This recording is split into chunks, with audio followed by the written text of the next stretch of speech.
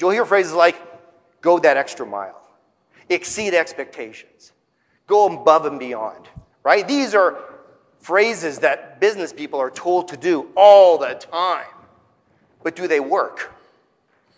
You see, there's a perception about how this whole concept of exceeding expectations works.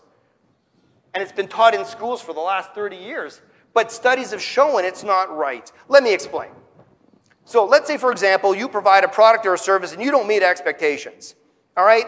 In a roundabout layman's terms, whatever you provide really sucks, all right? It's awful, it's terrible. The price is too high, the quality is too low, the service is terrible, all right? Customers, they're not going to be very happy. And customers that aren't happy, they're not loyal. Makes sense, right? So what do? You try to up your game. You try to do better. So you try to meet their expectations. And when you meet their expectations, well, they become happy. And happy customers become more loyal, right? And then the school of thought is this. If you're able to exceed their expectations, much like Mike, the Uber driver, well, your customers, they will love you. They will love you and show undying loyalty. They will never leave you. And the concept is this. The more you wow them, the more you impress them, the more you go above and beyond, the more loyal they will become. Forever. You just keep upping your game and they will just keep becoming more loyal. That's exhausting, isn't it? Exhausting. Can you imagine having to up your game every time a new customer walks in the door? Or better yet, every time a current customer walks through the door and you've got to give them a better experience than the one they had before? You'll be exhausted and broke. Here's the reality. Much like before, if you don't meet their expectations, they're not going to be very happy with you. I think we can agree with that, right? And if you meet their expectations, they're going to be pretty happy.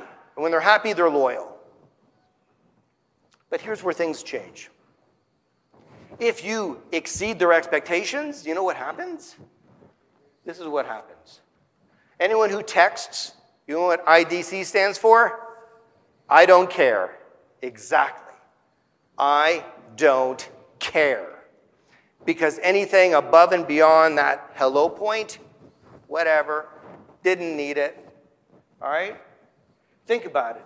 If you buy your coffee every morning, probably from the same place like many of us do, you go in, you place the order, the person behind the counter is friendly, the coffee tastes good, it's the right price, you're in and out, everything is great. In fact, it's probably such a simple and happy experience that you can't even remember it. Right? If I asked you, the last time you went to a coffee shop to buy a coffee, can you remember the name of the person behind the counter? Can you remember the song that was playing through the PA system? Can you remember who was in front of you or if the line was long or short? Like most people, you probably can't remember. But I can tell you if they got your order wrong, well, then you'd remember. If the person behind was rude, you'd remember. So sometimes the easiest, most pleasant, the most fulfilling experiences can be ones that are so simple, so mundane, we don't even remember.